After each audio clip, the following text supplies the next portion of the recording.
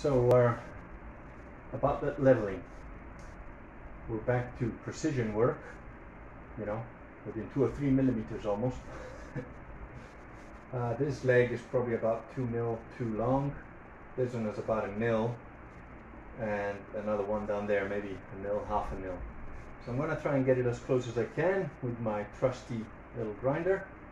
Of course, I will be using the eye goggles and all that, and a vacuum cleaner as well to try and minimize the amount of chips and stuff, because my children are little savages and they will not wear shoes no matter what you do, so I don't want them to get little splinters in their feet again. So they also don't stay away from the places you tell them to stay away from. So we'll see how I get on. I'm gonna speed up and kill the sound when I'm doing noisy things. You will also see a very advanced, high-tech use of a vacuum cleaner in about a minute.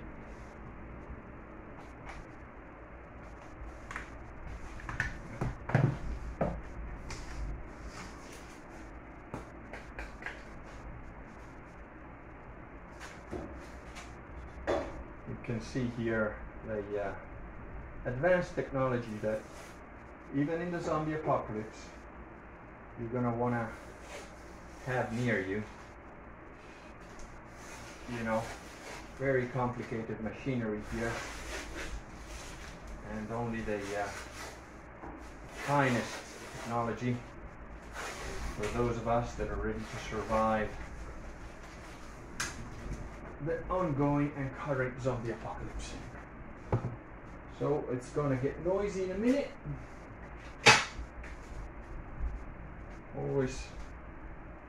Always have your zombie apocalypse goggles. That's what they are, you know. And then let's see how we get on with this. I'm going to kill the sound now because it's going to get ugly loud. Oh, see, nearly forgot. Here I'm thinking of you, the loyal spectators, and forgetting my own ears.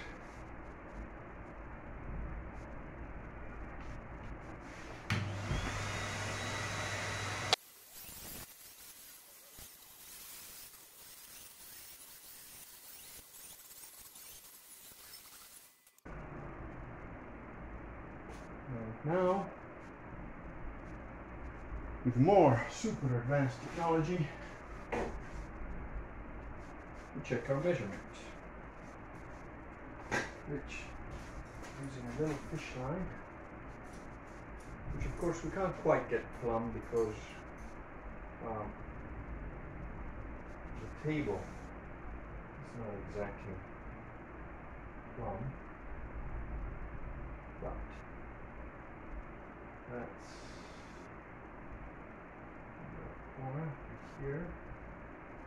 And of course, we've got a whole technological issue here, but there.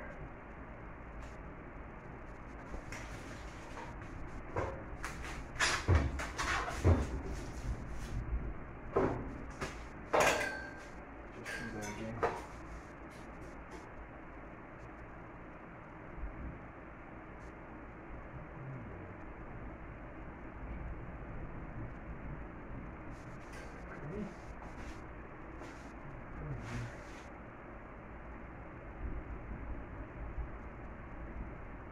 Looks very close to me.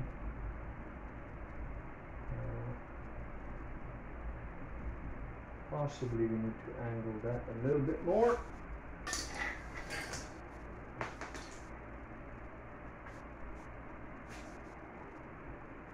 Put the gloves on and the ears. See, that's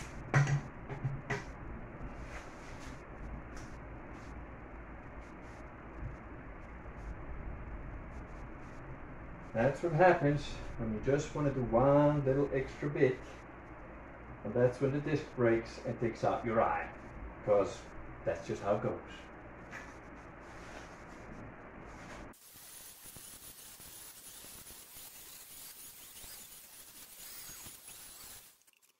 moment of truth, and of course always using the most advanced health and safety technology. Don't anybody ever copy me. You just have to. Oh, yeah, this thing is quite the little table, you see. Oh, there we go. Now, I'm about 90 something kilos. And that's me swinging full force.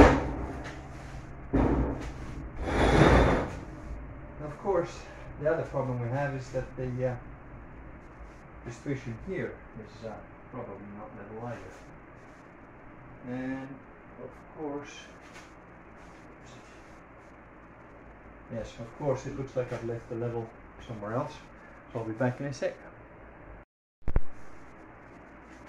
And here I am, nothing like a little constitutional run up and down a hill of a couple hundred meters with my trusty level. Now the problem is that I've just checked the floor and the floor is not level. So when I put this on the table and I just lift it just enough to get this to be level, regardless of what the floor is doing, it looks like a couple of millimeters have to go up. It's not a lot, but it's enough that it's bothering me. And the slant to the front, similarly, can't tell because it's a bit of bowing here, and also the floor is not level. But remember what I told you in the last level table video. Look what I got just from the good old US of A, and these are perfect because this diameter is just a bit wider than the bottom of the legs, which are round. And then using another metal plate, what I can do is enlarge this hole, because these are M12 and that's an M10 hole. And of course I can't find anywhere in Italy that's got M12 bolts. They've all got M10, M20, M18, but no M12s.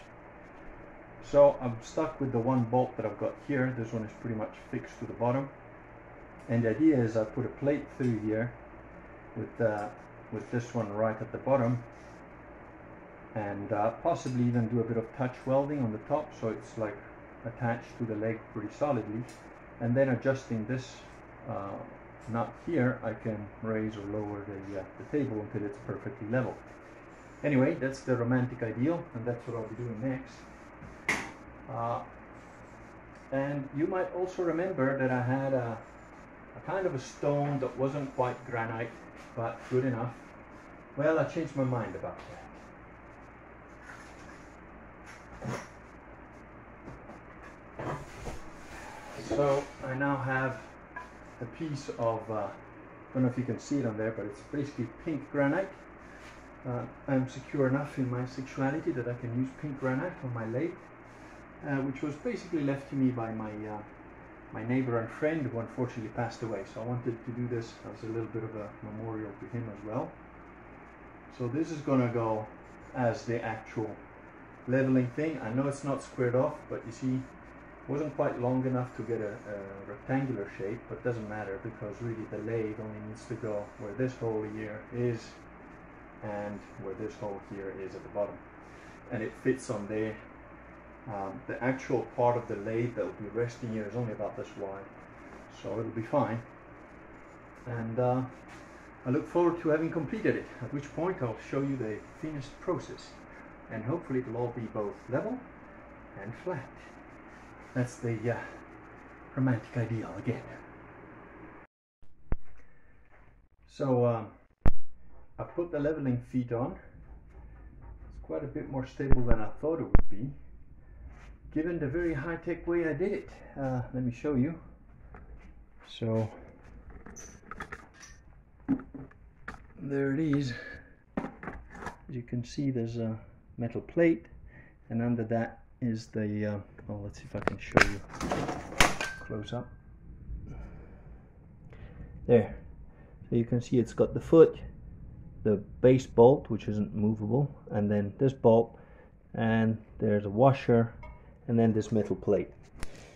Now my next point is, I think I'm gonna probably do just a touch of spot welding on the plate, and probably cut off the excess so I don't bump into it with my feet, because it's pretty sharp corners. So I think I'll do that now, and I'll get back to you when I'm done with that. Right, now here's the little welding machine, and you know, it's got a bunch of settings from pretty low, like 20 to 140 watts, I think. I'm not sure, and I don't really know what I'm doing when I'm welding, so I just start off on the lower one and see what happens. I mean, you know, what do you want me to do? Like, read the manual? It's the apocalypse, right? Just figure it out. Don't do what I do. So here we go.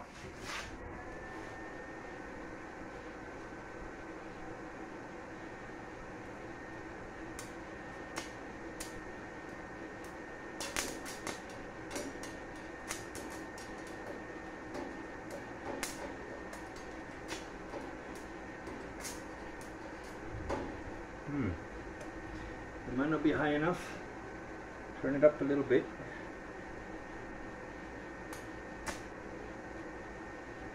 That pretty much blinded me because I didn't have my shields down.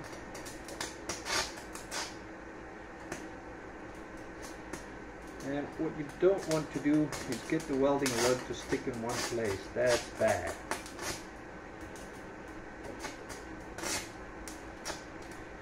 Got a nice Jedi green flame here through my glasses, but I'm clearly doing a piss poor job because it's supposed to just run along. But these are not the best welding sticks I've got. They're a bit too thick, but it's the only ones available, and you know, zombie apocalypse, so you make do. It seems to be flowing a bit better now. So once you get a good start, you've got to be able to push that little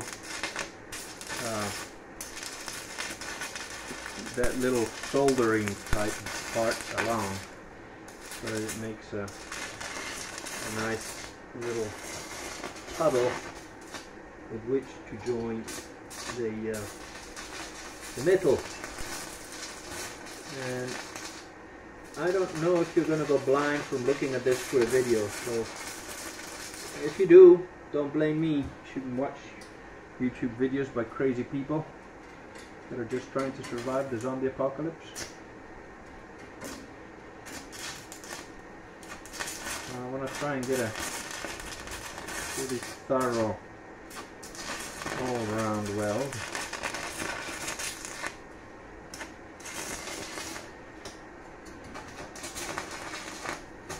And well, looks like I might have done it.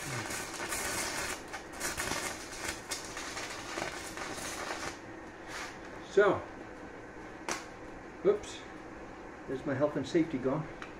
I'm going to plug those back in. Now, always make sure that you switch off your welding machine when you're done. And another thing, make sure you've got actual welder's gloves on, because these things get really hot. If it gets stuck, it'll get red hot. You can get splatter, and you want proper welder's gloves.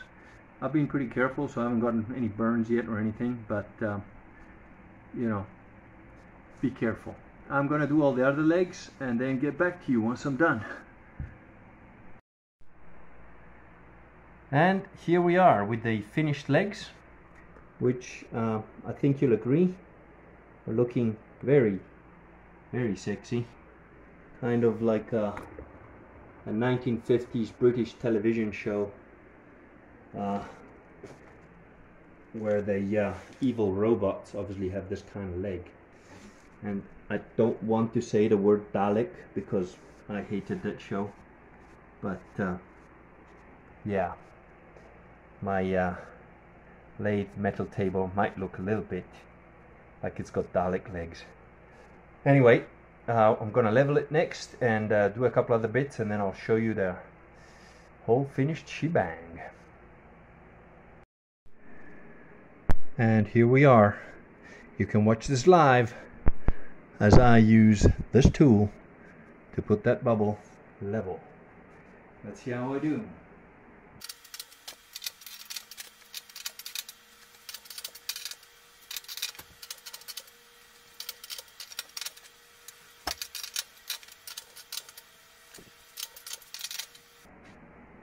That looks pretty good to me. And